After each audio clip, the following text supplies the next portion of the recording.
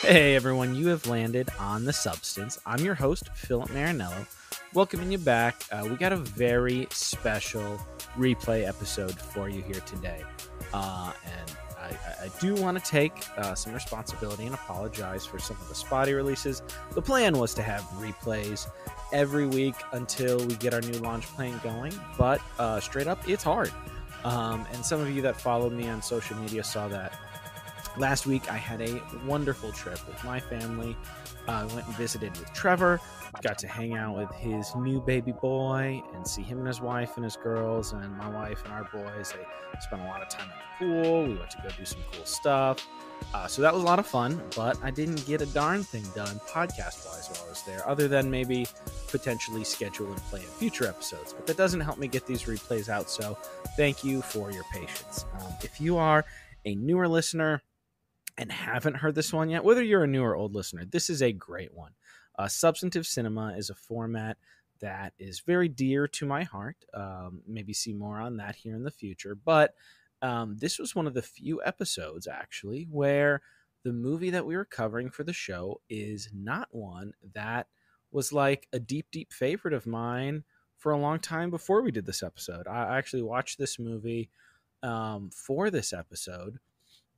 Maybe slightly before, but this was not a movie that I had a long history with. I knew that Tyler Huckabee was somebody I want to have on, really appreciate his insight and his platform and his writing and his thoughts. So I was like, hey, come on, like, what could I offer Tyler that would make it easier for him to say yes? So I was like, okay, let's get some David Lynch.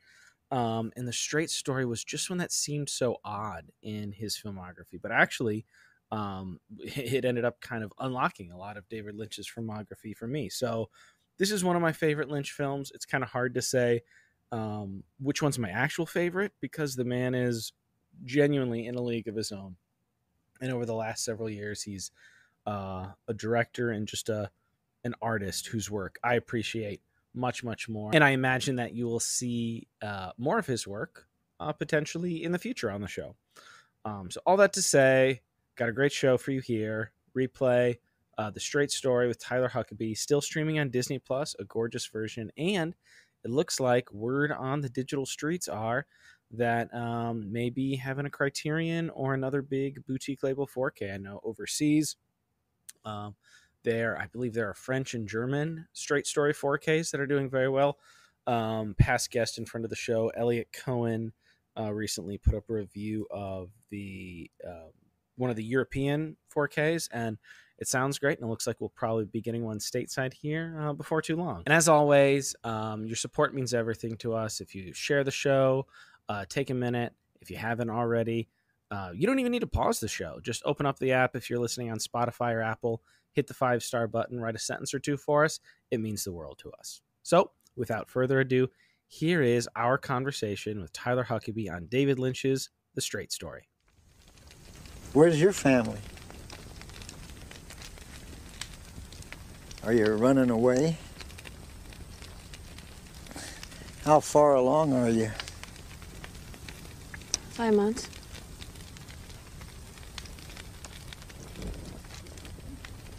Well, I'm heading to see my brother Lyle. My family hates me.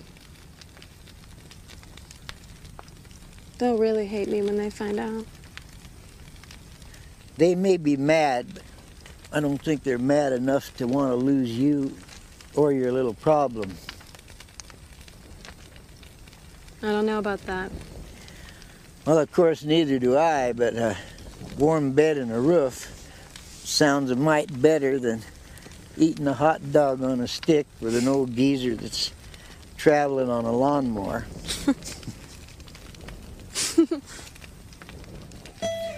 When my kids were real little, I used to play a game with them. I'd give each one of them a stick, and one for each one of them. And I'd say, you break that. Of course, they could, real easy. Then I'd say, tie them sticks in a bundle and try to break that. Of course, they couldn't. Then I'd say, that bundle, that's family.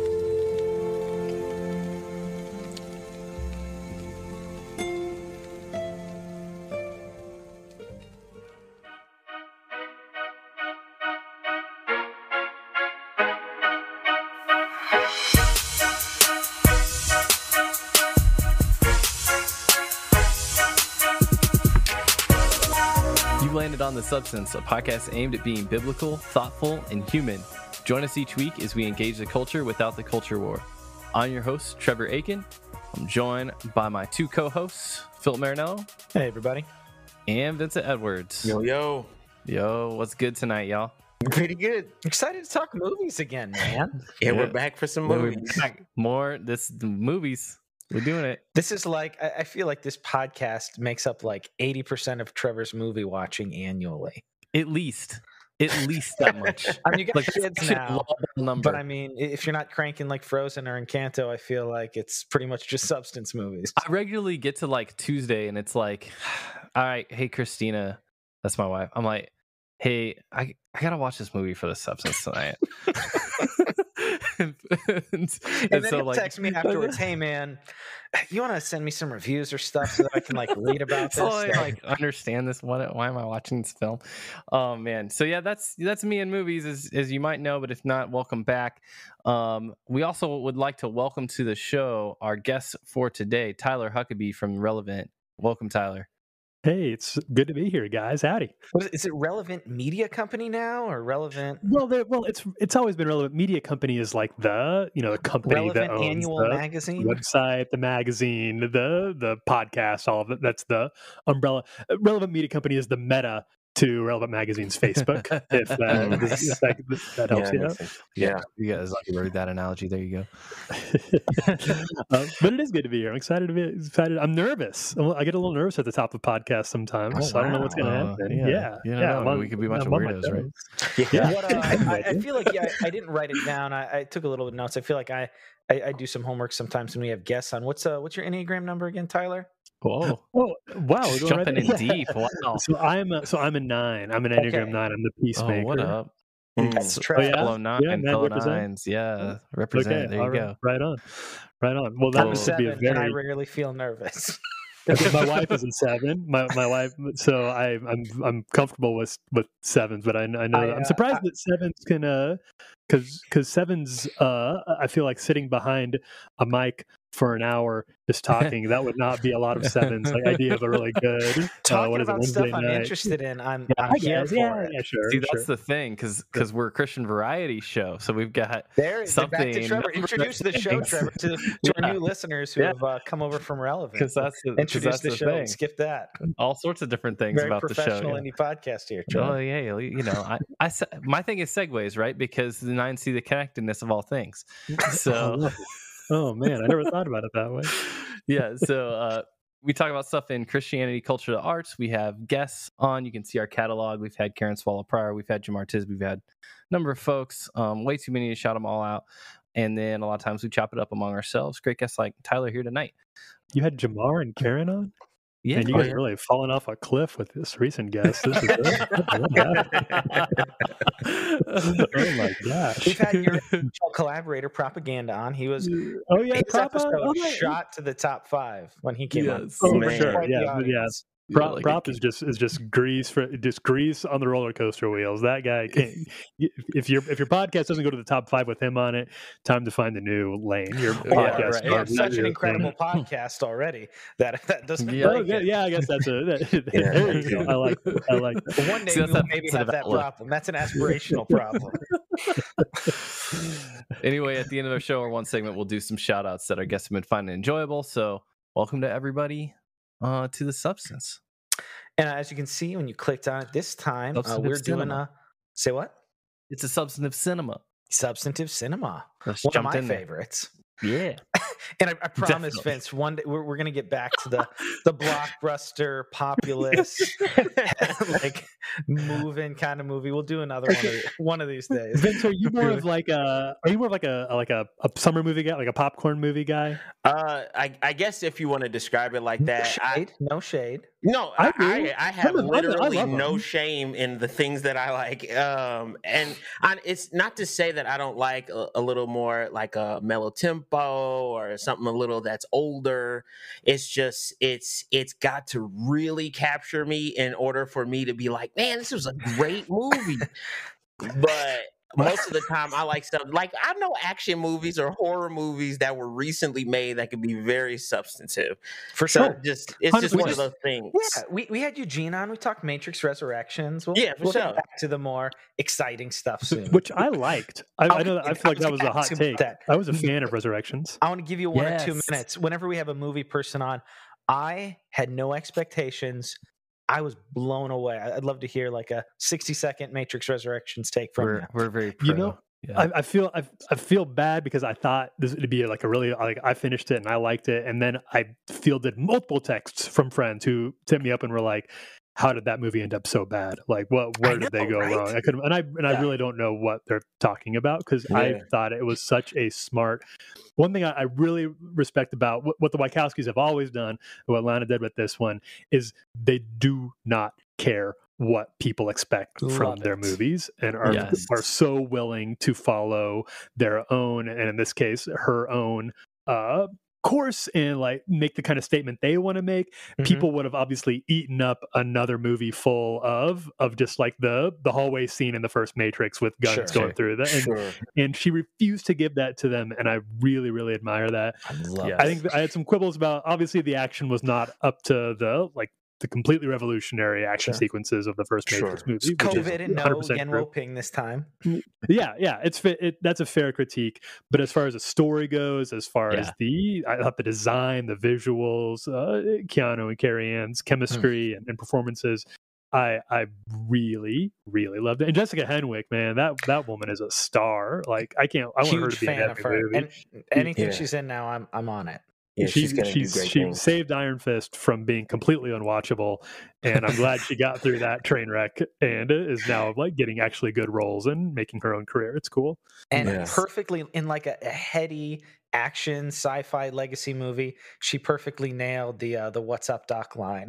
No mean feat, because there's a lot of like layers to that line in a movie like in a franchise like The Matrix. But I thought it was great, and I do want to clarify to Vince. I love dumb summer movies. I'm a fiend for the MCU and rep that for I love it. I love it. And I defended Eternals when everybody else was knocking on Eternals. No, I haven't seen Black Widow. Black Widow and Eternals I still need to see. So Eternals was pretty, love them. Yeah, Eternals was a little underwhelming, but it wasn't bad. I definitely wouldn't put it in the bad category. Black Widow was also underwhelming, and like they need to trim like could have did something different movies and make them better. Yeah, and so and I get it though. She doesn't have any powers. She's not coming from a different world. There's no really history or context outside of this camp that she comes from and her sister and stuff. So it's like, and there were some funny moments in it. So it wasn't like an unenjoyable movie more than it was just like, okay, y'all did a movie. I appreciate it. The highs that we know this franchise is capable of, and I think that I understand when people were disappointed by it. I'm surprised that Eternals was the first movie that like got a rotten rating on Rotten Tomatoes. Wow. I think there are way worse MCU movies than Eternals. Like they have some air balls for sure, and I just didn't think Eternals was a slam dunk, but I didn't think it was a total miss. Right. And I was very bummed I missed the last 3 I haven't seen in the theater. I was really bummed I missed Shang-Chi. That had some very impressive sequences. That was fun. Yeah, that was a good one. Have you seen it, Phil? Oh yeah, I saw it at home on Disney Plus. Oh, not in theaters. I haven't seen any of the new ones in theaters, and then I still need to catch Black Widow and Eternals. But they're 2 hours and 45 minutes, and when am I going to do that? I'll tell you, a great film to catch at home on Disney Plus was The Street Story. So yeah, I was going to say, kick back to Vince's. The very old movie on here today is from 1999. Spoiler alert! Yeah, we're gonna have spoilers. So if you didn't watch this, it's not an IMAX film. I was fun to see this movie in a theater. I would love to see this in a theater. Yeah. It did a 16mm run a while back, and I really wish I would have been able to see it. Like they sent the 16mm out to theaters, and I was not able to catch it, but that would have been really cool. Maybe we can. There are some Midwesty scenes in there that like are really pretty nice. And on Disney Plus, so. also, kind of get right into it here. I'll give some background on the movie in a second. It looked incredible, especially at the beginning. I was like, is this like a 4K restoration? Like, and even on my like very modest TV, just the opening with the stars and then like the fields, it just looked incredible. I thought so too. Okay, I was just rewatched it. I had not seen it since I was in college, where I had to watch it for a class in college. Oh wow! And I rewatched it ahead of this when I knew we were talking about it, and had not seen it since then. And I agree. I thought it really. I was surprised because Disney Plus, not really known for its cinematic restoration streaming service. That's not. I don't think that's what people go. It's not why film heads are going to Disney Plus. But I thought it really delivered on that front. It was really good. Yeah, 100%. So actually, you mentioned you hadn't seen it in a while. Little detour here again at the beginning. So David Lynch, I feel like the reason I asked you to be on this one, Tyler, like I've seen you a lot, like we've interacted here and there. I didn't know if you'd even remember me, but like on comics and film and stuff. And I feel like I've seen you talk about David Lynch. Maybe you're talking the new Twin Peaks with somebody, I don't know. But I was like, oh, like this would be, because I saw this movie for the first time in January with some of my friends. We have a remote film club that we started when the pandemic hit. And we finally got to this, and I was like, I'm not a big David Lynch guy. I respect him immensely as an artist, but I feel like maybe 20% of his stuff has landed with me. He's a hard one, man. So talk to me a little bit. You're a fan, right?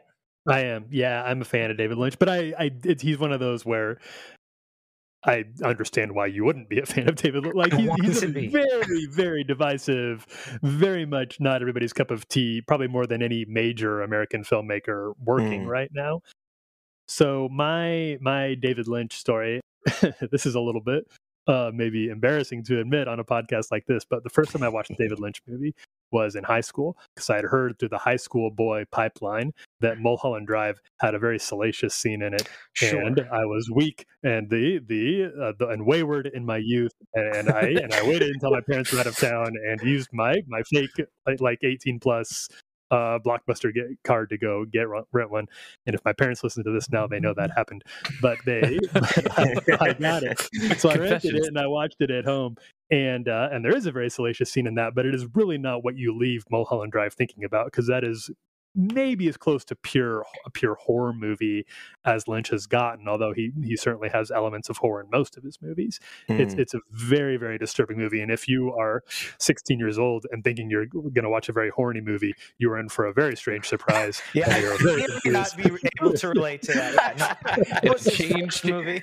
It changed your relationship with cinema forever. It did, but it really, really, in a great way. Like it really, like I left thinking like, I'd never seen a movie like that that leaned so far into surrealism and it was so bizarre. And what I now know to be Lynch trademarks, but I was a homeschooled 16-year-old kid in rural Nebraska. I had no idea who David Lynch was. That was probably a very titillating rental. It was different, yeah. It was different, but I hopped on our old the family computer and was like.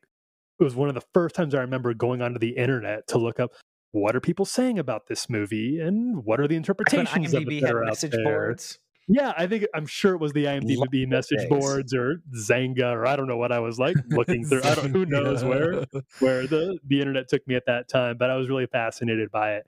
And then later on when I went to college, I went to Moody Bible Institute in Chicago and started watching more of his movies.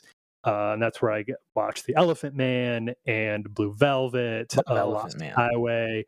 Started catching up on Twin Peaks, which I had not seen when it was actually on. My parents weren't Twin Peaks fans, but I watched it there. And then The Straight Story, which is what we're here to talk about now. Well, and that's why I want to set it up too. Like all the things Tyler said, David Lynch is known as a very dark. He said surreal. I feel like dark surrealism is really like those are the two main words that are associated with Lynch. Like he's very well regarded. His movies are like a nightmare. Yeah. It really is like being in a world of dream logic for a lot of his movies, where things don't necessarily follow a straightforward narrative, or they are, and then all of a sudden they're not. And you thought you were watching one kind of movie, and it turns out to be a different kind of movie, as I discovered when I was 16 years old, like I said. And like very strange and like.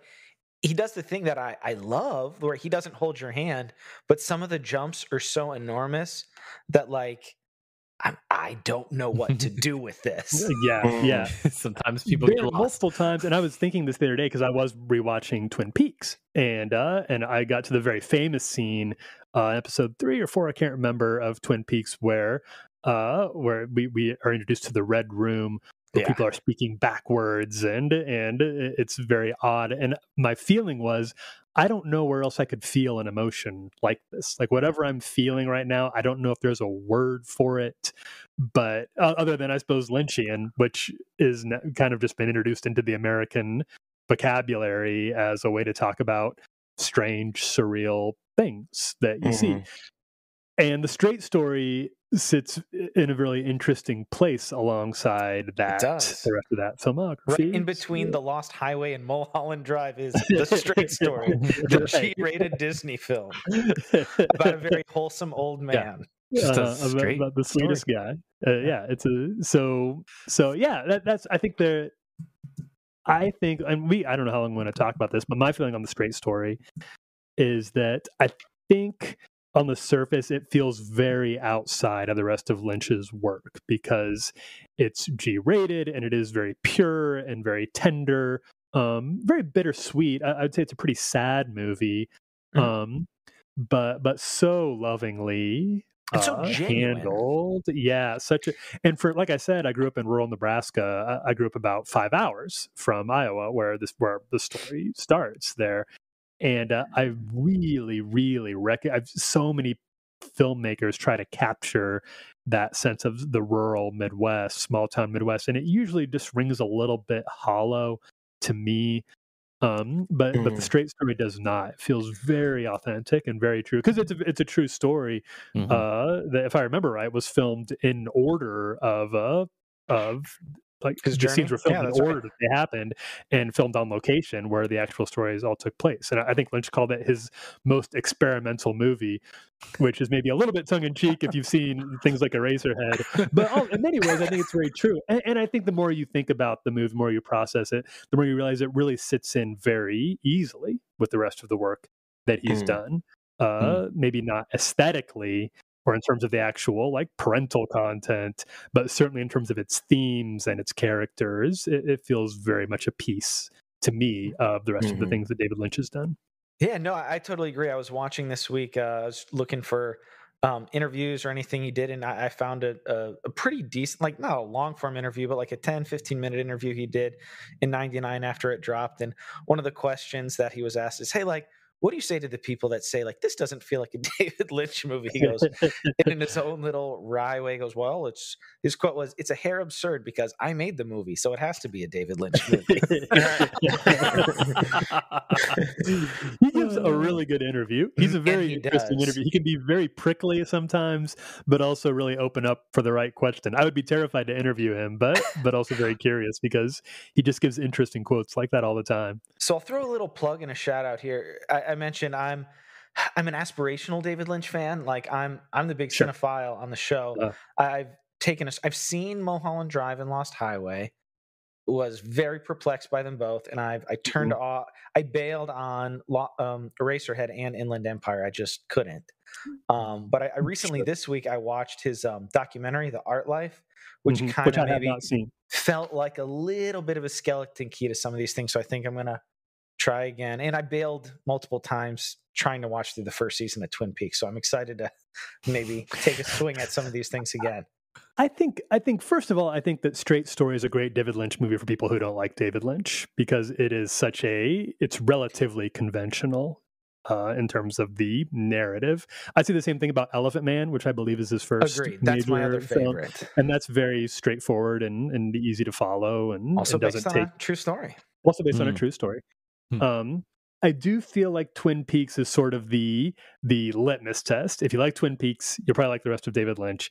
If you don't like Twin Peaks, then you probably won't. And it's not for everybody. I don't think it's a moral failing to not be a Lynch fan or anything like that. It is it's a my very other film friends, and I don't feel bad about it, but I'm like, I want to get it. I see other people's enjoyment, and like I've listened to like Twin Peaks, like hours of Twin Peaks podcasts where people talk about it, and I enjoy other people's enjoyment of it, but I'm like, it's not it's not clicking. So the documentary, I feel like, helped me a little bit here. That could maybe help. Yeah, that could help. We should probably get to the straight story, our subject here. So, as Tyler alluded to, it's based on a true story. It came out in '99. It's a story about Alvin Straight. He was a 73-year-old guy who drove like almost 250 miles across state lines to go visit his brother who was sick to make up with him. And he didn't just drive anything. He drove. That's true. Yeah, a lawnmower. He drove a lawnmower with pulling a trailer. On Wikipedia, apparently, the top speed was 5 miles an hour. So covered about 250 miles, going 5 miles an hour, just to see his brother and make up when they were very old men. It's sort of the real life version of that. I just thought of the Dumb and Dumber scene with I can't think of the name of the bike they ride across Colorado to get to Aspen. Trade it for the van, straight up. Exactly. Straight up.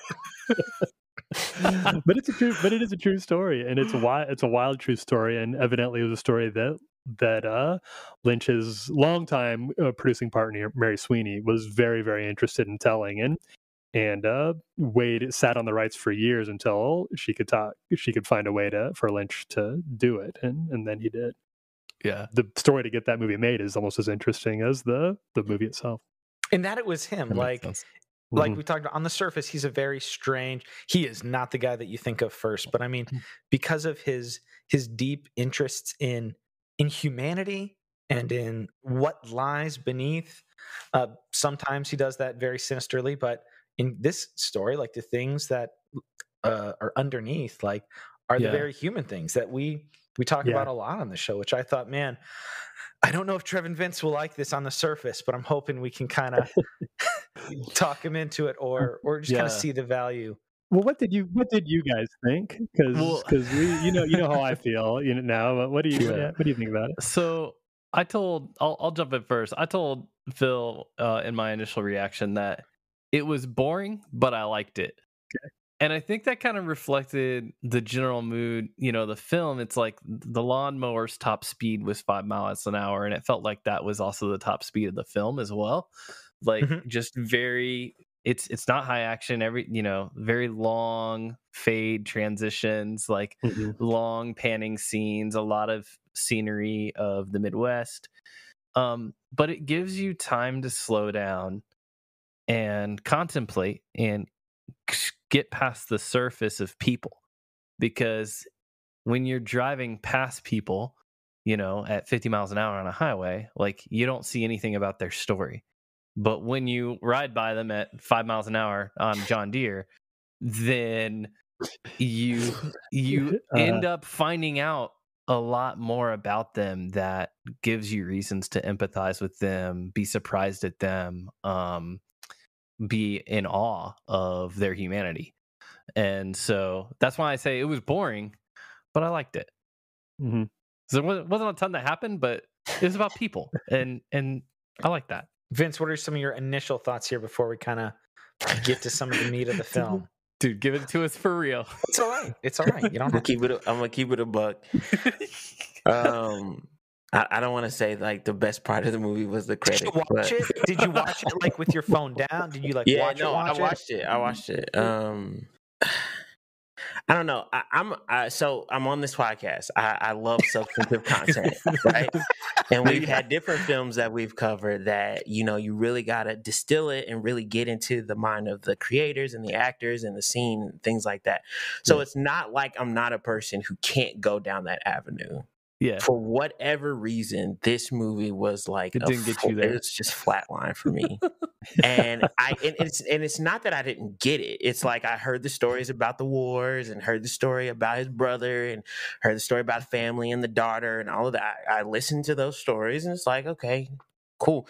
But this film for me, it just did nothing for me outside of the one thing where I was telling Trev before off air was when he made the reference about like remembering his when he remembered like the people who had fallen, they stay young as he gets older. And only reason why that was like relatable for me is because I had a friend who passed away in like middle school, and like I remember him.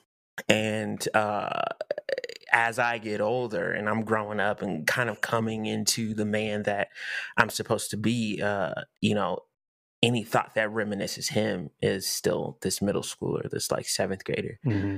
And so it's like, yeah, okay, I get that. That's cool. But it wasn't like, it didn't penetrate my heart or anything more than it was just like, okay, I can relate to that. So for me, I don't want to be the Debbie Downer, but it just wasn't my speed. Maybe Honestly, Eraserhead will be your jam, and you'll really dig that. Maybe, I mean, I'm not. I want to take, like we talked about Philip talked about in the Make It Plain podcast about having intellectual integrity.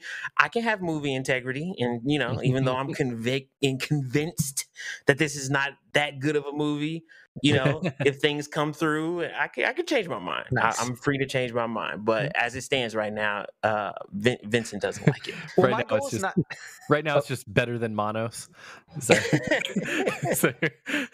Well, my goal is not necessarily to get you to like it, but I mean, I think there's a lot of substance here that maybe just wasn't your particular taste. And really, like when you watch movies at different times too, like there's sometimes when I watch a movie for this podcast or if I'm doing another podcast, and it's like, if it's an assignment that's different than, oh, what do I want to watch? This looks interesting. And like, you can kind of be in a different mood and kind of take it in differently.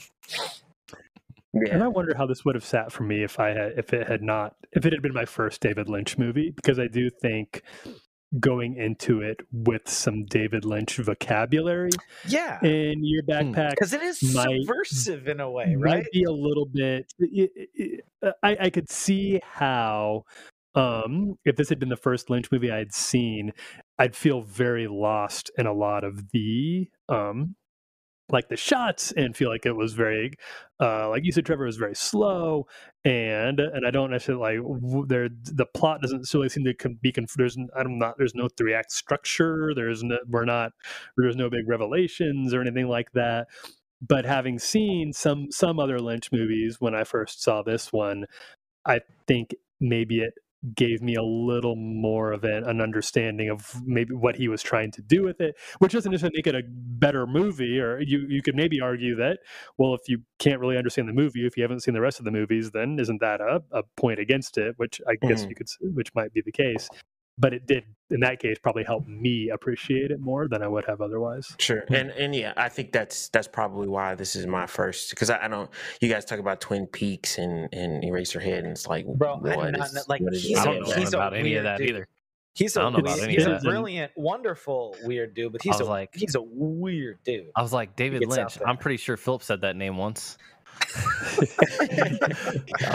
He seems very, to me, so it's hard for me to talk about David Lynch. It's part of the reason I was kind of nervous about this podcast, because I feel like I never felt like I've been very good at talking about his movies, because they're hard to talk about, and I think that's deliberate. I think that he considers himself a painter primarily, right? Yeah, he said that, and I think there's the reason he's chosen the film medium is because he can talk about things and stories that you wouldn't really have a language to talk about otherwise. So he talks about them in his movies. That he said that's why he doesn't like to do interviews about his movies, because he's like, well, I said everything I was going to say. I don't know what else to say about it. I put it all in there. I do think that he's very interested in the rotting of the American dream, and the underside of the American dream, and the difference between the surface of how Americans are doing and what's happening beneath, without separating those two. Because I do think that he's able to dignify very strange oddballs that he loves to populate his movie with, but he wants you to be sort of shocked by them initially, and then the more you get to know them, the more you understand why they are the way that they are, and understand some of the things that have happened to them, oftentimes very terrible things that have led them to be the kind of people that they are.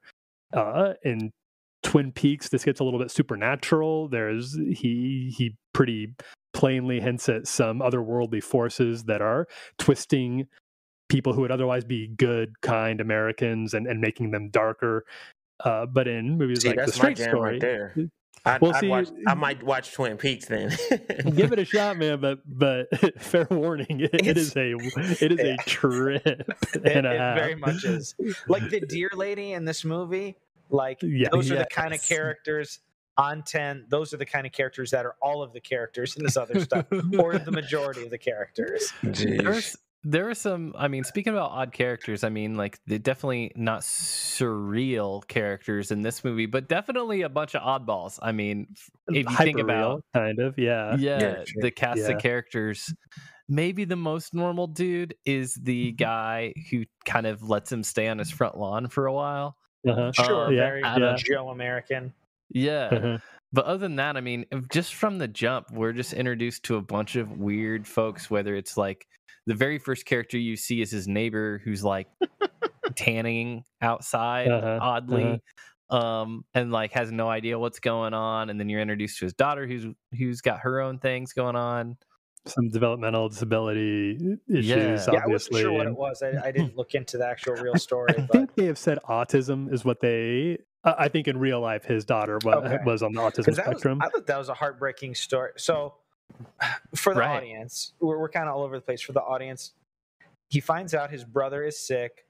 They are, for undisclosed reasons at the beginning, they don't explicitly talk about what happened. Yeah, which between I like. them. But then, they never say it. Yeah. So he and his estranged brother, they're both in their 70s. He finds out his brother has a stroke, and he's 250 miles away, and he decides to go. And then the movie is really just little episodes of him engaging with people along the way on his very, very long, slow journey across state lines in a tractor. It's almost episodic. It could almost be a limited series with just different little skits along the way of the people he meets. And you get to know more about him and some of the things he went through, especially as a World War II veteran, that have led him to be this kind of grouchy, but mostly very kind and clearly very, very loving, really loves his daughter, who's played by Sissy Spacek. I think she's excellent in this. I think all the performances are really good. Loved her performance on this film. And it kind of reminded me, I think the Coen brothers do this a lot too, where they create this little world full of these very strange figures, and it's almost reality. It almost looks like a world, but then it's just it's just left of center enough that it feels like they've actually created something that's unique and different. Actually, I kind of thought that this is a little bit, but I thought the most recent Batman movie kind of stole a little bit, a few of those notes too, because it created such a weird world. The characters in Gotham City felt so strange. It kind of vibed Coen-y from you? Okay. A little bit Coen-y, a little in the sense that it didn't feel like a Coen Brothers movie, but it did feel like they created a different type of world. Sure. Where somebody like the Batman made a little more sense. It very much city felt more this like strange. A world. Yeah, in a city this weird with this many weirdos in it it seems like everybody's got kind of their own weird thing. It doesn't seem that strange that a guy like Bruce Wayne would be like, well, I'm going to be a detective who dresses like a bat. Well, sure. Everybody's got a weird thing in this city. That might as well be your weird thing. and I kind of feel like that is how a lot of Lynch's movies, including The Straight Story, operate, which is they create a world that is recognizable as our own, but the people in it are a little bit either hyper-real or surreal, depending on your definition of it. And that makes it all go down just a little bit easier because the fact that you can tell you're somewhere that's not quite real life allows you to take all that in and the strange stuff that happens a little more easily. Yeah. So do we have any favorite episodes, or I don't know if we want to go through them all, but I thought there was some really great stuff there. Vince, you said the one that you liked was the guy at the bar towards the end? Yeah, I believe it was that one. It was either that one or when he was talking to those young guys who were like, what do you what's worse about being old? Yeah. But it's just at that point, and like I said, it was relatable. A great line. Yeah, and it encapsulizes something that is absolutely true, like universally, but not often thought about like you have people that you've known, whether it's family members, friends, employees or coworkers, whatever, that have passed away or something like that. And then as you get older and continue to live life, and for whatever reason, whether you read a book or watch a movie or something, it sparks back into your head that person. And how you remember them is like, man, I'm getting older in all of these years, and this person, in a sense, is trapped in youth in my mind. Mm-hmm. You know what I mean? And that's a really weird way of thinking about it, but it's a very true way of thinking about it. So the cyclists, the young guys, I want to hit you guys with that. What's our take on, and not to be super Jesus jukey, but I thought it was an interesting response. They asked him like, hey, Alvin, like what's the worst part of being old? Like, cause he's a very old guy and there are all these young cyclists doing this cross country trip or whatever. And he said, the worst part about being old is remembering when you were young. What do we think about that? How does that line hit us? Yeah, it's an interesting one, right? Like, just, I don't know. There's a lot of reminiscing in this movie about like stuff and how life has turned out, and things that could have gone different, or things that didn't turn out well, or where life wasn't kind, but still, I don't know. It's just interesting. Yeah, I think it's relatable. Like, I think people get it. Like, Sure. yeah, Super relatable. More able. I to kind of show my hand, my mind kind of goes dark sometimes. Because when I think about that, like as you get older, the cruel thing is like remembering you were young. But the reason why it's cruel is because the older you get, the more the realization of the finality of your life is coming upon you. Mm-hmm. And like, though there's a part of me that's inclined by my faith to be like, I'm not necessarily worried about what's going to happen after, more than it is the function of things, like the reality that I currently live in ceases to exist, at least for me. Mm-hmm. And as I get older, like I've only ever been alive. So you know how people say, sure, live like it's your last day. I've never had a last day. So how do I do that? You know what I'm saying? But it's like, as I get older, it does kind of say, well, there is an ending to this life and this existence as you are experiencing it. And the truth of that, the finality of that, the inevitability of that sometimes can be quite a haunting thing. And then as you think about your past, you think about regrets or things you could have done differently. But then it's also like not comforting, even in like reminiscing or thinking about the things you could have fixed in your youth, because it's like, it wouldn't have made me live forever. Maybe a little longer, couple years, couple months, couple days, couple minutes, but it's not going to make me live forever. And that finality is still on its way. And so I think that's just kind of where my mind goes. I think that's really, really wise and very astute, Vince, because I think that the what lands for me about that conversation with the cyclists in particular, but I think a running theme of the whole movie is, as he's approaching the end of his life, he is kind of meditating not on the golden years of his youth, but on all the regrets that he has, and the people that he hurt and the relationships that fractured, and I think that's a very real thing. I think we all have those, and knowing how to reckon with the fact that is, you can change tomorrow. You can always, you can change what you're going to do with the rest of your life until you start getting towards the end of it, and you're running out of time to make those changes. And the things that you've done are those are frozen in stone. Those things are done and taken care of, and that can be very, I would imagine, especially, none of us are that old yet, but we're getting there. And I would imagine the older you get, the more those things sort of come back to knock on your door again. Like, I guess that's a relationship that's just not going to be healed. Those things, I think people kind of have to live with those. And so that, for sure, that this is a very sad movie in a lot of ways. It's very bitter. There's a real undercurrent of not depressing, but sort of bittersweetness, heartache. Like a very heartache is a great word for it. Just a sort of, like, I cannot imagine Disney greenlighting a G-rated movie like this today. It's just like it's like inconceivable to me that this was a Disney movie, because it's about a bunch of old people meditating on the end of their life and trying to patch things up best they can before the end. With I a don't think lot that of would very happen good anymore. smoking scenes too. Yeah. Well, that definitely wouldn't happen. Did you catch that on Disney Plus? It opens with the depictions of smoking, of tobacco or something like that. Gotta say, don't smoke, kids, but I do love. I love old guys smoking on TV and film. It's very cinematic.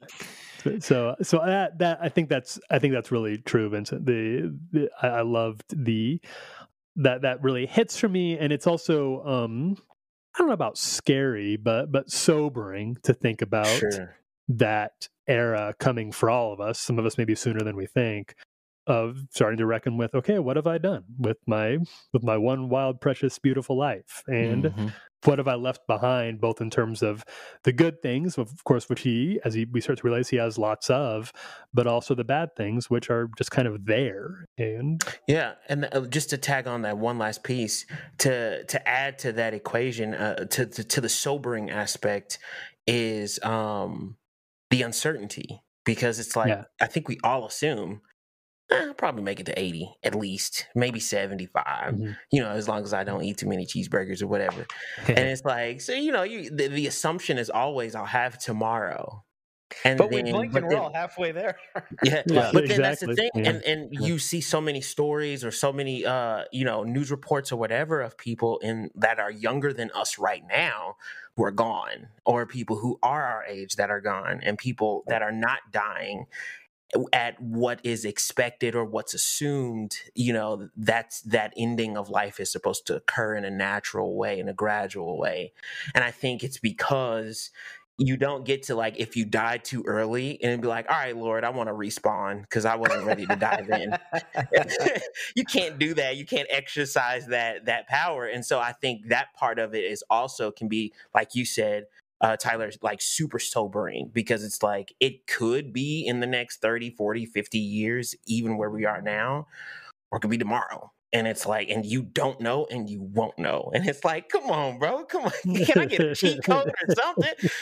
So I think that just adds to the sobering nature of it. Which is something that Lynch explores in Twin Peaks a little bit, which is the central sort of theme is the death of Laura Palmer, who was this young all-American girl who had her whole life ahead of her. And in the first scene of the first episode, she ends up dead. And most of the rest of the show, the 2 seasons of the show, are trying to figure out what happened and why she died. And as you unpack her life, you realize that on the one hand, she was very kind, and she had a great relationship with her parents, and her friends really loved her, and boyfriend really loved her. But on the other hand, there was also a lot of darkness that she grappled with in this small Twin Peaks, in this small town, and she thought she would have time to sort that out, to get that dark side kind of taken care of. And as it turned out, she didn't. So this is that's just to underscore something that Lynch has thought about and has grappled with. And I'm seriously going to consider Twin Peaks now. Right? Yeah, I've sparked my interest. I can't wait to hear what you think, man. Yeah, I can't wait to hear what you think. I can't wait. I'm going to be honest. I've watched a show called Chambers. It's starting to remind me of that. It's a Netflix original, and it's super weird, and it dives into a heart transplant that is real crazy, and it's talking about like Jewish folklore, and it is wild. But it's like, that was good. So if I can take that, I'm gonna give Twin Peaks a chance. All right. Sounds good. All right, I'm ready. I can't wait to hear. I'll hit you Definitely up for report back on that one. I won't make that commitment. Trevor, you would not like it. I want to go back to the part about like not knowing what we can and can't fix or remedy in our lives. I was talking with Trevor the other day where he goes, like, there are a lot of these things, but it feels kind of like, what are like some angles that we can hit on the show? And so this is only the second/third, because I partially watched it. I watched it in January for the first time, and I got the apparently the only Blu-ray is this newer Australian company that puts out a bunch of stuff region free. So they had a commentary track on it, and I was partially watching it regular, partially watching it with the commentary track, but only really the second time that I've seen it. And I was just really hit, like, this movie is about a man who knows that like his time is very limited, and what he chooses to do is like inch across the country to make up with his brother. Like in the time that we're living in right now, with families being torn apart by nonsense and things like that, like the story of a man who's like, if my last act on this earth is making up with my brother, like that's what I'm determined to do. Like I just thought through that lens, like kind of all of the little vignettes hit me a lot more powerfully on my second viewing. In the sense that the clock is ticking on this guy, and this is how he's spending the final. Yeah. I think that's a really good. I mean, we've all talked about this on the show to a degree. Like, it's been a trying time the last several years, and like relationships that have been our whole lives or decades and decades have gotten very weird. Some of them have dissolved, and it's like, well, some of these, okay, like you said, some of these are just gone, and that's a bummer, but that's fine. But like some of these, it's like, man, I'd really love to see progress made. And as much as it depends on the actions that I can take, and just kind of watching it through that lens. I mean, I loved it the first time, but I liked it even more. I think this is going to be, I mean, I might not watch this every year, but this is going to be in the rotation for me. I really love this movie. I really do too, and I'm sorry to the half of the podcast here who wasn't quite as enthralled by it. The core of the podcast who really didn't like it, and the boring. I'll take that. I think it was. I think it is, insofar as you can describe if you judge a movie by accomplishing what it set out to do, like it set out these goals and it accomplished them. I think it's pretty close to perfect. And I think, depending on the day you asked me, it might be my favorite David Lynch movie. I think the best thing he's ever done, and he's done some stuff that's really, really good. I do think occasionally he just gets too far out for me, and I can't quite go there with him. Or I think it gets a little too messy for his own good, and it can even veer a little too dark for its own good. But this I thought was great, just great. Yeah. I like what Phil brings up about like that theme of reconciliation and how that kind of goes throughout the movie, and there's a lot of kind of, even the vignettes kind of say some of that stuff. I mean, except for the deer lady who just kind of drives off. But I like the deer lady. I'm a fan. I'm pro deer lady. Yeah. I think she's I love deer. Mic drop is one of the best like final lines of a character. Yeah, and I love deer. Drives off. And then he's like, well, I guess I got venison tonight. All right. I'm going to keep crawling down this road. I was super impressed that he was able to dress that deer with his hip function. But anyway, there's a theme in the movie that really stood out to me, was just the prizing and the valuing of old age. I don't know if it's just the culture today. Like, we've talked about this before, about ageism on this podcast, and about kind of the devaluing, especially as we commercialize human beings, right? It's harder to commodify old people in the sense of, unless you're going to exploit them, like they're not hot and exciting. But it's hard. It's harder to for that, and also like productivity and things like that. But sure.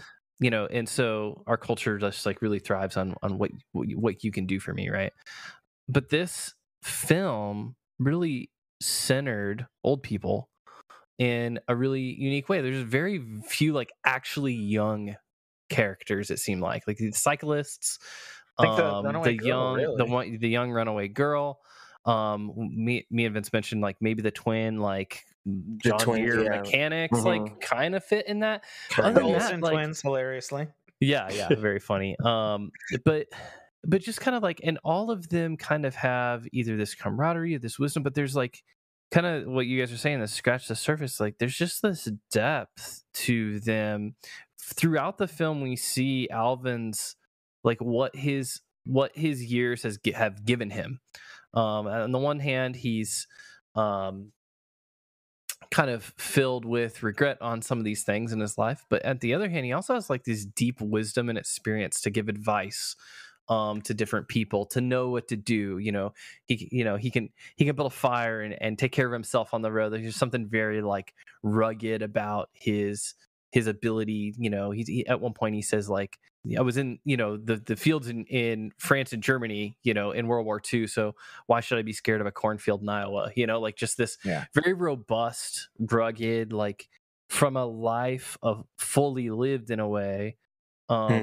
He has wisdom. He's a wisdom of how he overcame his own demons of alcoholism and how he kind of exhibits his own humanity and vulnerability, but also brings out somebody else's as they commiserate together. And just like, there's just so much value that this film shows in a full human life, like in a long human life, that I feel like I just hadn't seen it that explored in a lot of places. Like even if in films that center older characters, there might be like a buddiness to it, but it's not really about the wisdom or the depth that old age brings to them. And I feel like there is a lot of that here. It really is unique and refreshing. Outside of, I can think of some older, and it wasn't like the entirety of the film, but there was definitely a large segment in the Klansman, where they were really gleaning to some old wisdom.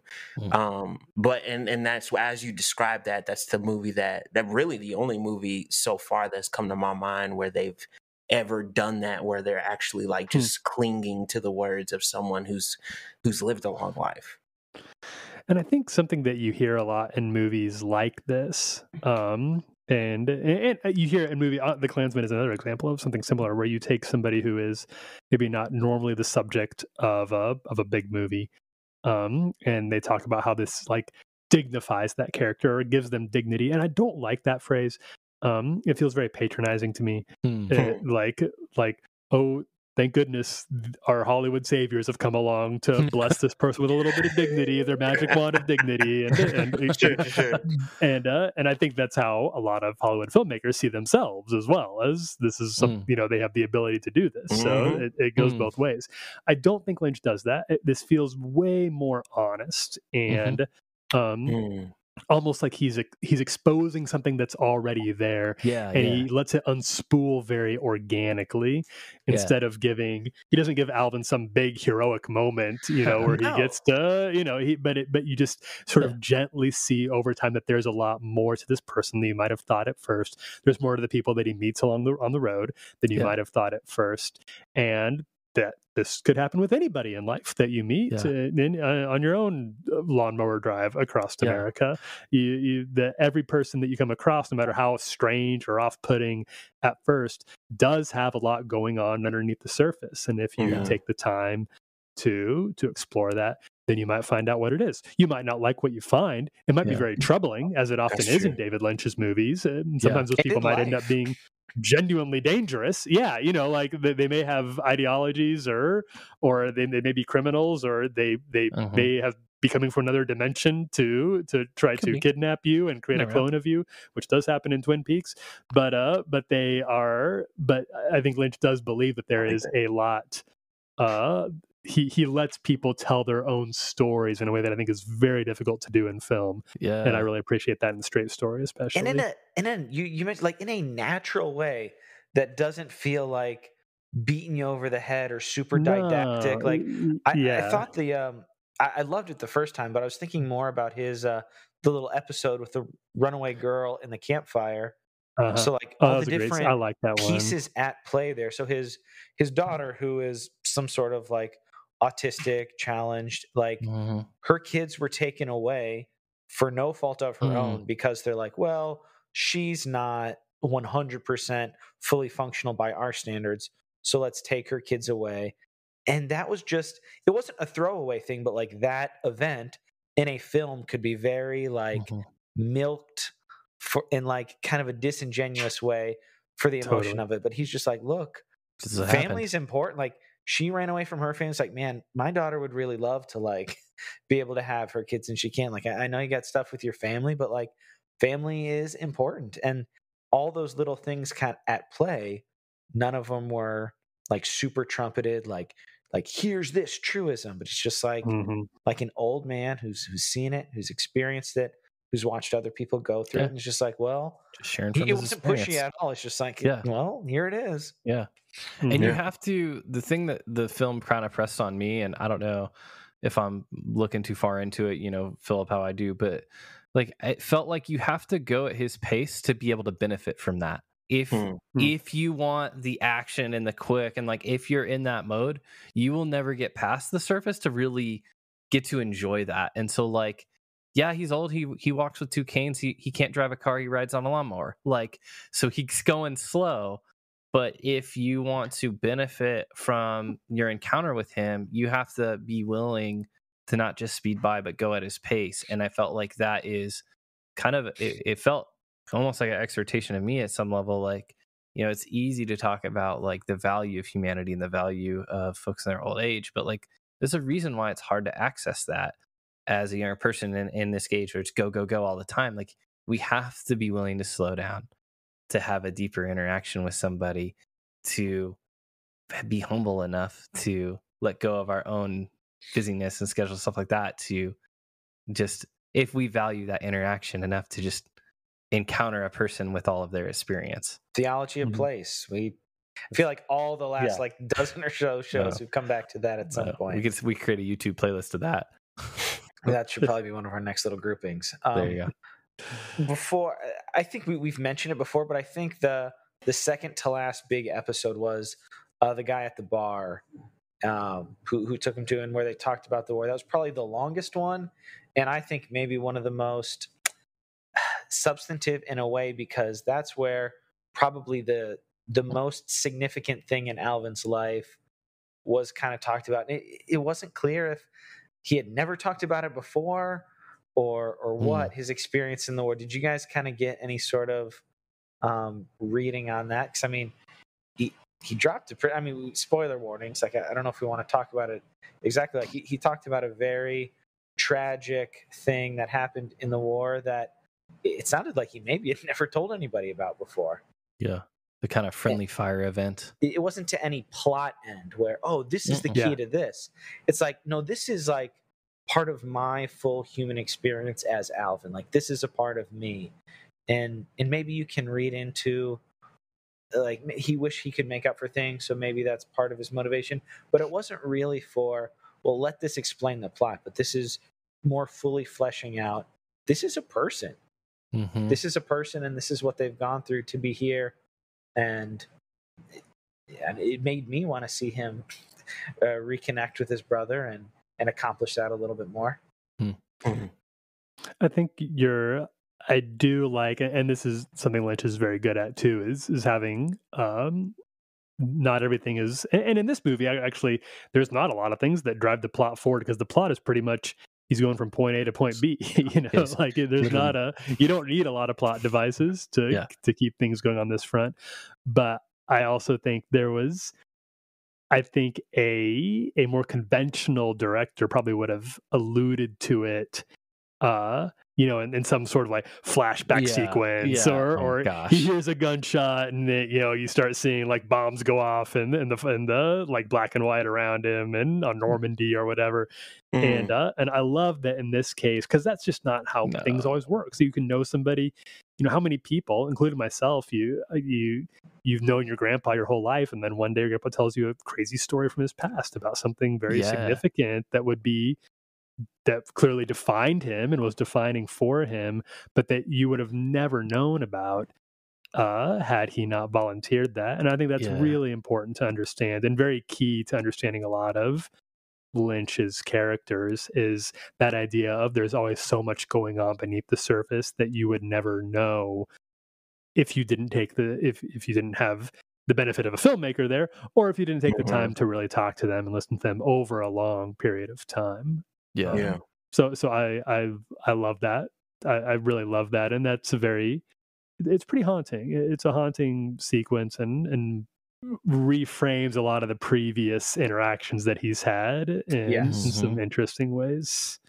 Well, and then the final one was the priest, which it's also interesting to me how many explicit, direct, like, either biblical references or mention of religion, the church. Pastor, he said a pastor helped him stop drinking. Like, just in my mind, I was like, well, that's kind of interesting and nice. Like, there was no cynical Lynchian, like, but he was really like a terrible guy. Like, typically, like, you don't see ministry men as in positive lights a lot of times for good reasons.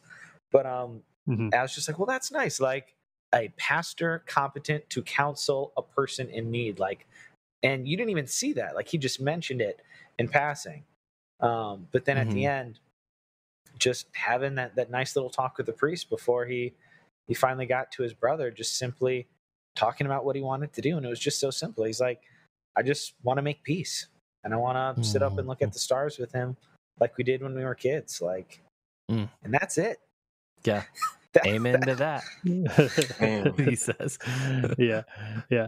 I think that's also very true to. I would imagine that was part of the true part of the story. I don't know if it was, but it's also just very true to in that part of the country in the Midwest. Yeah.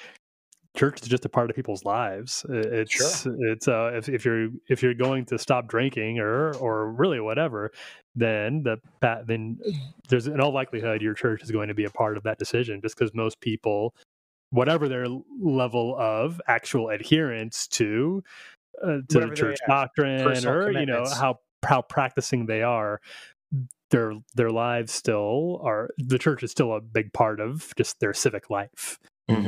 So I can totally see that. If it wasn't true, then it's certainly a very believable part of the story. Sure.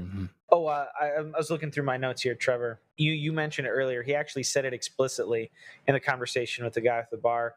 Your just kind of observation of you kind of need to sit and watch as he talked about when he was the sniper. He just had the little sentence that I wrote down. It's amazing what you can see when you're sitting down. And I was like, that's kind of like the thesis of this movie. Yeah. Yes. Like, when you're sitting down with somebody, or he was talking about when he's like just sitting down observing, you can see a whole lot. Yeah. Thanks for finding the quote to back up what I felt was the theme. And I mean, pretty much after that, he finds his brother. I love the wrap up. I love the wrap up of the film. Like, I love the end. It's so real. Like, I remember them getting together, and you're like, I just felt like, what do you say at that point?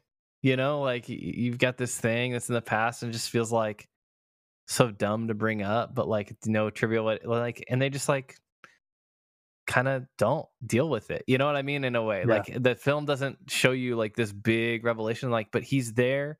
His presence is accepted, and into the shot of the stars. Like, you know, like, he knows where his brother lives, and he sees the like. There's a shot of him look like. Yeah, all they do is like, he rode that thing all the way out here. Yeah, like, the distance between us to come see me, like, I accept that. Yeah, exactly. And it's an extremely guys being dudes moment. Like, that feels very a lot of this movie, honestly. That's good. Hardware store scene also very good for some humor. Was one actually. Of my that was like the grabber. The grabber. Yes. That almost felt Napoleon Dynamite-y to me. Like, just the cast of like old guy characters, and then like he's using all his bargaining. It takes me a minute to order another one of those. Oh, geez, Alvin. But I do love I love the hardware store. But I think the ending is very beautiful without being saccharine. Like, it's not cloyingly sweet. It's not a Hollywood ending. Yeah.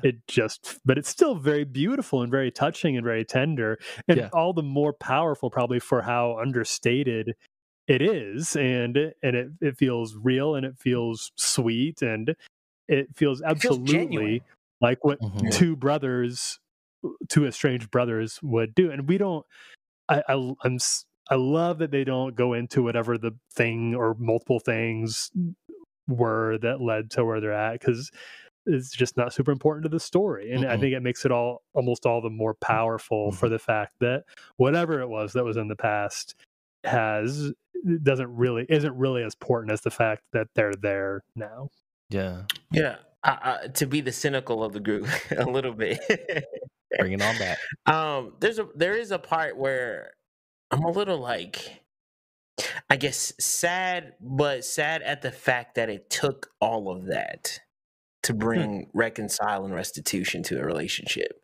Because you think about the relationships and things that you could repair in your own life, and at least the way I'm very waffle minded. Like, if we do this and do that and do this and speak here, it'll be a little messy, but make sure we kind of just go here, go there, and then resolution will kind of come down the line. And it's not always that collected, but it's like, you think about the relationships that could be repaired, and in your mind it's like, if reasonableness is injected into this, if humbleness is injected into this, if humility is injected into this, then we could probably fix this pretty quickly. Or at least Totally. we probably need some time to settle down, resolve those emotions and such, but we can get to a point of peace. Whereas you're looking at a story where there was a conflict or a series of conflicts, and this guy is in his 70s, and that's the point. Yeah, both of them. And then that's the point where, and he's particularly using a lawnmower to get to here and going all these miles and all of these things. And so he's gone through quite what I would say, a tumultuous journey to an extent, to reconcile this and to get to a point of peace and at least see his brother before he's gone. And it's like, dang, why you wait that long, big dog? Like, that is one thing that comes to my mind, because it's like you had your youth, or at least mid 30s, 40s, maybe 50s, to just put that thing to bed. The estrangement was more recent. I think they said he hadn't talked in like 6 or 7 years or something like that. 10, there was a line. It wasn't all okay. that long. Yeah, It's like, I haven't talked to him in like 7 or 8 years. Well, she remember. Rose remembered exactly. It was the 7th of July, 1988. Word. Yeah, she did mention that. So yeah, even still, it's just one of those things where it's like, I get that sometimes, especially when you feel justified that someone harmed you, and both people feel that way, then it's like, well, what should I repent for? What should I say sorry for? Because both individuals are thinking, you're the one that did wrong to me. And so if you want to make it right, you better say sorry, because I'm not. And if both people are thinking that, then nobody's going to say anything. When you're older, you get stubborner. Man. And so that is definitely a thought that come to my mind. Like, man, I wish that maybe reconciliation could have happened a lot sooner. I think that's text of the film too. I feel like that would be one of the regrets that it seems like he has, and I don't think that he would have gotten on that lawnmower if he didn't feel burdened by the fact that he had waited this long, and now this is his only shot. That he's got the only way he can really make this restitution is to do something that would have been a lot easier when he was a younger man and could have driven up there or bought a plane ticket or whatever. But instead he's forced to do this. And I do think that the idea of they probably both felt very justified in what they were doing, and they probably both felt like the other one needed to come to them, and the idea of forgiveness, I don't know, I think there's this idea you often hear about, like how good forgiveness is for the soul, and how you need to you have this thing that's been on your back, if you're holding a grudge that's going to weigh you down, it's going to poison you, but if you release it and forgive the other person, then this relief will wash over you. That has not been my experience with forgiveness.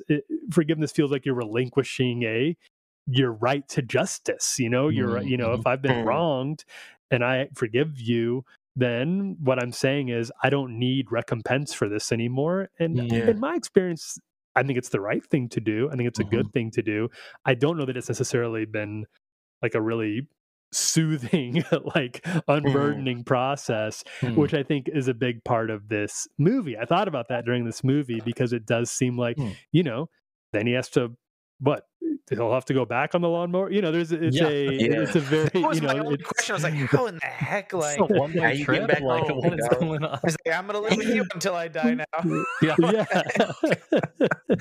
Just keep sending my social security checks over, Rose. Like, but I love how unsentimental it is about that too. How it really it doesn't burden itself with having some big Cigaros doesn't play as he throws open the doors to the house and my brother, you've returned. There's none of that. You don't, because you don't.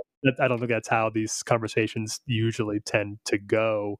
But I think it's good. I think it's a really beautiful picture of that anyway. Yeah. So Vince, sure. we help you appreciate it a little bit more. Yeah. Would you recommend somebody check it out, Vince? Would I recommend somebody? Yeah, would you recommend someone check it out? No, I'm not gonna lie to you. That's fair. That's fine. Now, I will say, in this assessment of kind of like unpacking it, I definitely get a little bit more substance of the things that were going on in the elements of the film. So there's like, if I appreciated it 1%, I'm probably at like 15% now. Out of 100 though. That's multiplier. 1 to 15, that is quite a multiplier. I'll take it. I'm just saying. But I mean, if this is your jam, if this is your angle, if this is your avenue, if these kind of contemplative kind of stories where you have to kind of really think about what's going on and the elements of it, if that is your genre and your preference, 100%, watch it twice. But if it's not, then bro, you're just gonna be bored. So it's okay if you don't. I feel like this would make a great play. Yeah, maybe. Yeah, I agree. I can see that. Feels very theatrical. Yeah. Trev, what are your final thoughts? Recommendations? Thumbs up, thumbs down? What do you think? Yeah. Yeah, I think it's accessible. Honestly, like I think it's something that it's kind of like. I remember feeling at the end of like film for the whole family kind of thing. Like, it's gonna be genuinely. It's gonna be kind of boring, like for kids or whatever. Like, it's not a kids film that's gonna entertain people, but there's a lot there to commend itself to as far as just like wholesomeness, I guess. In the way it feels. I mean, yeah, it does feel like autumn, I guess. Like, to take from Ebert's review, like it does feel that way in a lot of ways, but I think there's a lot of good in that and sobriety in that. And I kind of stand by where I was at. Like, it's boring, but I like it. Like, it's boring in a good way, if that makes sense. Like, boring such a bad word, but like sometimes it's unhurried, like yeah, maybe yeah. There's nothing that really happens, and it's not terribly interesting, really, in some way. But then at the same time, I it kind of is interesting. But yeah. But then at the same time, it is film, because it's like not in the normal way that we think about it. It's an inner life. Yeah. Mm-hmm. And it takes you having to be willing to enter through what might feel like that initial barrier of boredom to get to it. That's why I say that. That's why I continue to use that word, because I feel like I just want to be upfront with people, but like once you're there, there's something worth it to get you to the other side of that. Tyler, what did you think on a revisit? I really loved it. I really did. I think it's a very profound movie, and I think that it is probably like it's a film for the whole family in terms of content. Like, there's nothing that's going to offend the little ears or anything like that. Sure. I think if your kids have been raised on like if all they know at this point is like Paw Patrol, then this is probably gonna be a little bit of a struggle for them. Yeah, an older kid, but I think it's very much worth visiting, especially for. It's a little hard to separate like my growing up experience, because I really did resonate with a lot of the depictions of the Midwest. Felt very true and really reminded me of home, where I haven't been in far too long thanks to COVID. So that impacted me a lot. And if you're interested in if you're kind of like one of those people who's like, you've heard about David Lynch, you don't really know what your entry point is, particularly if you're kind of worried about. A lot of his movies get very dark or very violent or kind of sexual, and if that's something that is going to be a deal breaker for your conscience, then this is a wonderful way to sort of learn what David Lynch is about, his style of filmmaking and his themes and interests. That is very wholesome, like you said, Trevor, and very tame, and but still, I think, very enjoyable and really masterfully handled. Yeah, Disney put this out the same year that it released. Kiki's Delivery Service, the Studio Miyazaki Studio Ghibli movie, which I think is very similar in terms of its kind of unhurried, maybe plotless. Ghibli is such like a big blind spot for me. I need to watch all of them. I've seen Oh, they're zero great. of them. Oh, you'll love them. Oh, they're so good. Oh man, you're in. Whenever you decide to sit down, you're in for a real treat. I'm a big foreign movie watcher. It's just I've just never picked one up. You will. I can't imagine. You know. So his best, Spirited Away. Yeah, Princess I know Mononoke. nearly all of them. You're in for a treat. This is the guy that made Spirited Away. Yeah. Oh, no, no. I'm talking about a different. Kiki's. Yeah. Oh, gotcha. Okay, I'm because I Kiki. love Spirited Away. Oh yeah, I love Spirited Away. I'm really irritated that he lost the Oscar on this one. I thought that was bogus. Yeah. What Michael Caine in Cider House Rules. It was fine. Like, who Cider remembers House that Rules? Yeah. Well, I who haven't thought remembers about the that Straight movie. Story? To be fair, this is an incredible. More people remember the Straight Story for sure than Cider. I couldn't tell you who directed Cider House Rules. Me neither, actually. Yeah. It's the only. It was the first time I'd seen Tobey Maguire as not Spider-Man, I think, and still one of the very few times I've seen him not Spider-Man. It's fine. That's all I've got. Fine. It's fine. It's a fine movie. Before we hit shout outs, Tyler, sometimes when we have guests on the show, I reach out to friends, family, associates, and see if we can get a surprise question here at the end. Got a few interesting suggestions here, but I think the one I'll go with is, and I mean, we've already kind of gone a little while here. You can decide how much you want to tell here. What's the most interesting that's happened to you on an interview or junket? I don't know if they had a specific instance in mind. Most interesting thing that's happened to me on an interview or junket. Okay. Interesting is one word for it, but but this was quite a while. This is one of my very first. This might have been my very first junket. Actually, I was very new to the. And if you, does anybody know? Do people know this word junket? Yes, go for Film it. junket is when a new movie comes out, and they don't do this anymore since COVID. But they'll fly all the like film journalists and critics up to usually New York or LA to sit down with the cast. We watch the movie together, and then you do like a round table with the cast, and it's like a blitz of a full day of just going into different small rooms, sitting down with the different actor, or maybe two actors at a time, and you all fire off a bunch of questions, then you go on to the next one. And the very first one I think that I did was for The Amazing Spider-Man 2. This was the Andrew Garfield and Emma Stone's second outing. Not a very fondly remembered movie, obviously. Although it got a nice little bit of redemption, obviously recently with No Way Home.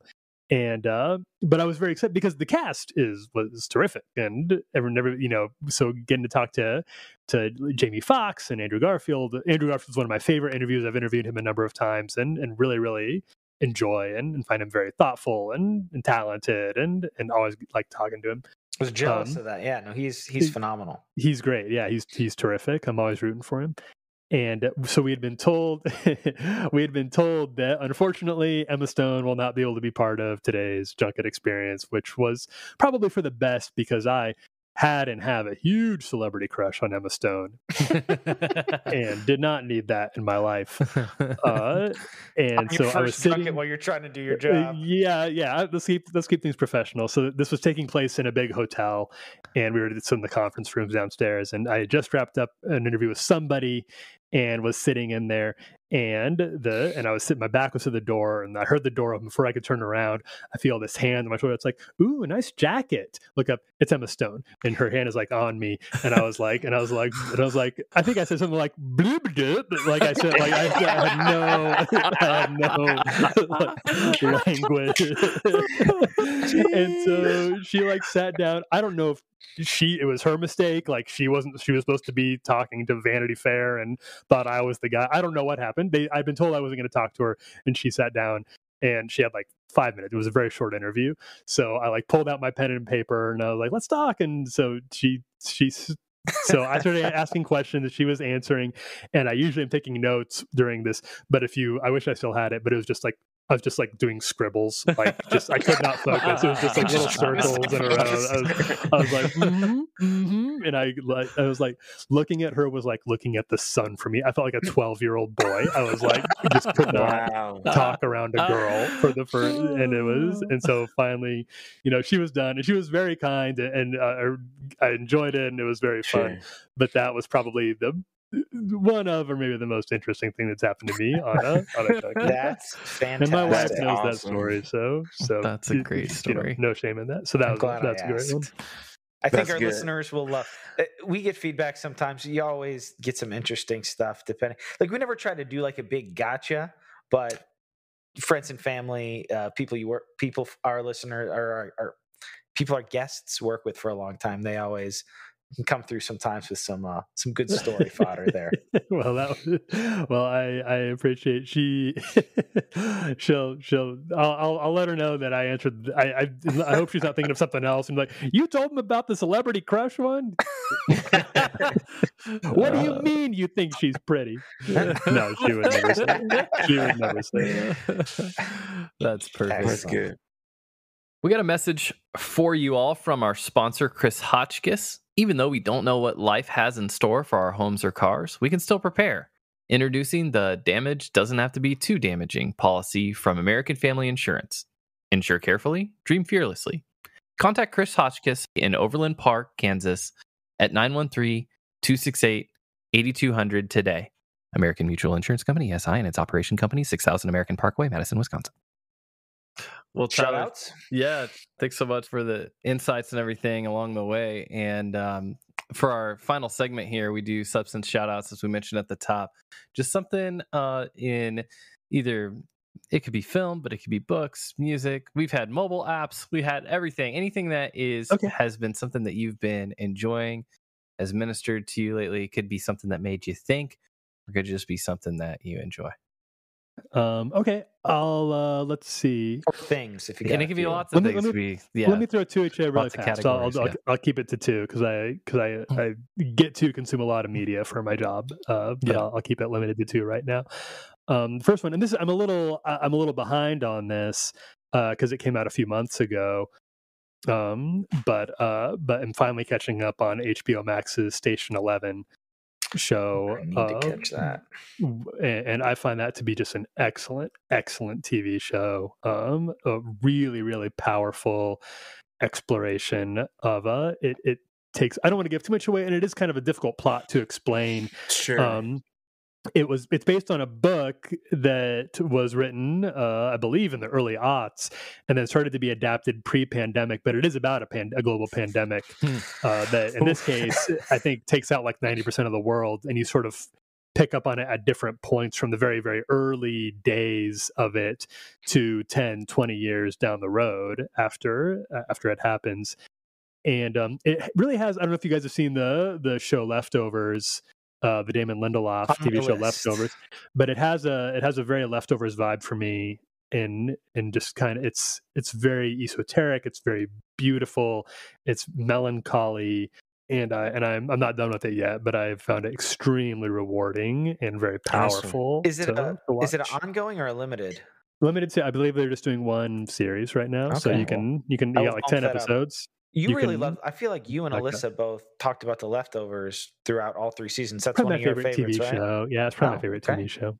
I think that it's up there with it'd be on my Mount Rushmore, we'll say, of TV shows. But yeah, I do love The Leftovers. And the other thing I do, people who follow me know I love comics and I read a lot of comic books. And now is a great time to jump on board X-Men. I've been telling anybody who's ever been interested, if you've ever been interested in like reading about comics, or if you kind of like the X-Men movies or like the old animated series and have wondered what's going on with them, X-Men have been very bad for a long time, and X-Men fans have we've been needing God's light to shine on us, and finally God responded and heard our prayers. And starting in about 2018, they brought a brand new creative team in, a writer by the name of Jonathan Hickman, who's a very famous comic book writer and usually stays away from like mainstream superhero comics and prefers to kind of do his own things. But Marvel talked him into taking on X-Men, and he's just completely changed the idea of who the X-Men are and what they can be, and really flipped the idea of the idea that people, when they think about the X-Men, is quite different now. And it's been so successful and so interesting and so rewarding for people who've been following these characters for a long time to see this very interesting, poignant, powerful, really socially resonant new era land on them. So I would highly recommend, if you have any interest in these sorts of things, and I have not had anyone disappointed yet. I've recommended it to. Interesting. Starting off a new series called House of X and Powers of X. I was going to say, which ranks? I know Hickman at least was writing 2 or 3 for a while. Is it down to 1 again? And he is now not. Yeah. So he started off with House of X, and he left he kind of like, he reshuffled the deck and left it in good hands, and it has not, in my mind, suffered since he left. But at Marvel, they have what they call the X desk, which is just where any comics that have to do with X-Men, be that the main X-Men or Wolverine or the New Mutants or whoever, it all happens in the same little kind of side house of Marvel Comics. And Jonathan Hickman took control of that. And what he basically did is, if you know the X-Men, you know that the Professor X has this school where he brings in all the mutants and teaches them to use their mutant powers, and they fight Magneto. And that was then, but now he has moved all mutants, good and bad, to an island to start their own mutant sovereign nation and try to build a utopia for all mutants. And whether you're a good guy or a bad guy, all are welcome on Krakoa to follow the laws there. And it gets a little bit of a Game of Thrones energy with different, the many difficulties of trying to create a new paradise and a place where a long time marginalized, oppressed group of people finally have freedom to do things the way they want to do. And it's really, really thematically interesting, and a lot of gorgeous art as well by a number of different artists. That's super interesting. So I highly recommend it. Where can people find that? Local libraries, Hoopla. You can go, if you go pick up, you can pick up, it's called House of X and Powers of X. I think it's pronounced Powers of 10. The X is supposed to be the Roman numeral. So House of X, Powers of 10, but it looks like House of X, Powers of X. And they have collected that into a single trade paperback. So you can go buy that by Jonathan Hickman. You can also go online, and Marvel Unlimited is a Marvel subscription, basically Marvel's Netflix. So if you pay like $9.99 a month, you have access to all of Marvel's titles, and you can go look it up on there if you have any interest in that. Nice. Awesome. That's a great shout out. No, yeah, I'm definitely interested. And it's really nice to have someone on the podcast to shout out comics. Yeah. That's great. That's my jam. It's my thing. I got a lot of them. I do got a lot of them. Yeah. Well, Philip will have to hit you up afterwards for the podcast comics. Up, and you want to guess, let me know. Yeah, absolutely. Oh, absolutely. I'll keep that in mind, because I do. We're all on maternity leave right now. Since our friend Hannah took it, but we're looking for a chance to start back up again. So I'll let you know if it happens. Excellent. Sweet. Well, Tyler, thanks so much again for joining us for the straight story and all the good chats we've had. Hey, I appreciate that. And I appreciate the chance to revisit a movie that I really enjoy a lot too. So thanks for getting me back in there. Thanks for having me. I'm honored. Thanks, man. So there you have it. Hope you guys enjoyed that. That is both a conversation and a film that were very special and very important for me. So hope you guys enjoyed that very much. And if you haven't seen it, man, I hope we convinced you to check it out. The current edition on Disney Plus is just gorgeous. And it's just such a beautiful film. One of the most beautiful human films we've covered. And I mean, that's exactly our target. So yeah, this was a perfect movie for the show. Hope you guys enjoyed it. Please, if you did enjoy our conversation, consider sharing it with your friends or on your socials. That's always appreciated. If you have feedback or thoughts, things you thought we missed, or something that you really appreciated and you want to tell us about it, you can DM us on Instagram or send either an email or a voice note to us at thesubstancepod@gmail.com. We'd love to hear from you guys, and especially on the movies as we get substantive cinema going up as its own show. We'd love to interact with your guys' thoughts over there. No pressure, but reminder that we do have the Patreon up. So that is patreon.com/thesubstancepod. As we go forward, we're definitely going to be recording some patron-only content. So, or if you just want to support us for a few bucks a month, you can do that there. Or if monthly support is not really your thing, but you still want to send us a few bucks, you can do that on Cash App at $thesubstancepod. I don't think I've done any of these plugs recently, so I will say that. So last month, I had the privilege of joining some of my internet buddies over in the UK on their show called The Stacks, and I'll try to put a link in the show notes because there's actually quite a few shows called The Stacks. But they invited me on because they're covering Samuel Fuller, one of my very most favorite directors. So they had me on to talk about his war films. We covered several. Long-time listeners may remember me mentioning Steel Helmet for a Substance shout out quite a while ago. So we talked about the Steel Helmet. What else? Okay, Steel Helmet, China Gate, and The Big Red One, among other things. That was a wonderful conversation. I did enjoy listening to their Fuller series, and it was a real pleasure to get to guest on that one. And tomorrow, if you're listening to this episode when it drops, tomorrow, Monday, June 17th, I got to be a guest on another one of my internet friends, or a group of my internet friends, podcasts over at the Criterion Connection. Ian and Mackenzie, great folks.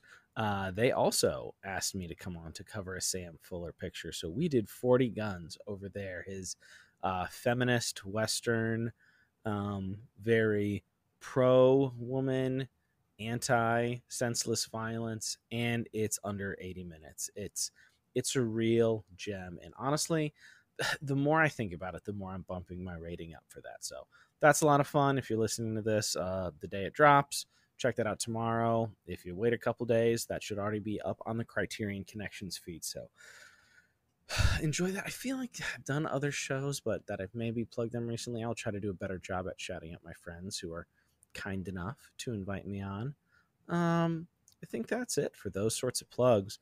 Like I said, if you guys have suggestions for future things that you'd like us to cover on the show, hit us over at the email, send us a voice note or an email there, and we'll consider that. Or actually, I think going forward, we'd love to maybe have, depending on how much time we have, maybe do some listener emails or voice memos on the show. So look forward to that. I've got a couple of I've teased this before, got a few great shows already in the can. Got a few very exciting, both substantive cinema and just banking episodes for future seasons of The Substance. Got some authors. My time with Trevor in Texas. We talked about some topic toss-ups. I'm actually thinking about maybe potentially doing topic toss-ups as supporter-only episodes. So I don't know. But yeah, if you're a long-time listener, let me know what you think about Trevor and I doing more topic toss-ups, because that's fun too. But let you guys all go here. It was great having you. Thank you for listening. We always appreciate folks who give us the time, because there are a lot of shows out there, and we appreciate each and every one of you. So have a beautiful week, and we will see you next time on The Substance.